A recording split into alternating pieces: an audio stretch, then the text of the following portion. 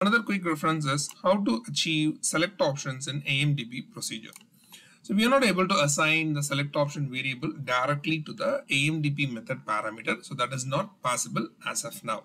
So how we can convert it? Pretty simple. First, convert the user input into a simple English. For example, suppose the user has entered material values. So maybe they want some ranges. So then it converted as material between this and this. And they want to enter some sequence random values also. So or matter equal to 101.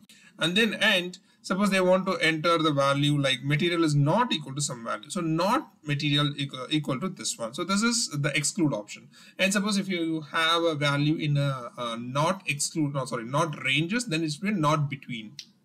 So this is a way we have to convert whatever the values entered by the user, but it's a dynamic, right? User may enter anything in the select option. So how we can do that? Technically how we can do that we'll see in the next slide, but before that, once this variable, this value or this statement is ready, the select option statement is ready, then store it in a variable. Make sure that it's a string variable, and then this string variable is going to be part of your AMDP method parameter also, and make sure that variable is also a string data type. So the value is passed from your in the program string variable to AMDP method parameter variable.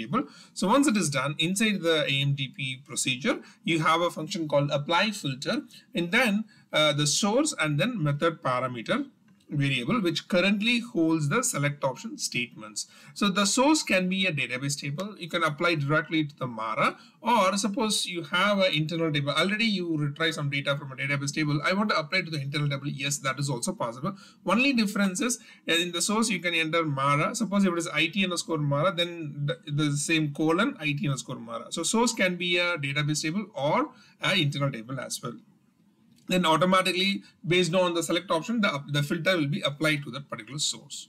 So we have a class and a method which helps you to convert the select option values to as a string variable. So that is nothing but CL SHDB cell tab. Combined cell tabs is a method. These are the three parameters you have to pass a value. So IT name cell tab is nothing but value, name, MATNR. It's a data element. So based on that, it will convert it into this variable string. And then deref is nothing but your select option variable. Okay, so this way you are able to make the select option statements. Hope this might be useful. Thank you so much. Bye.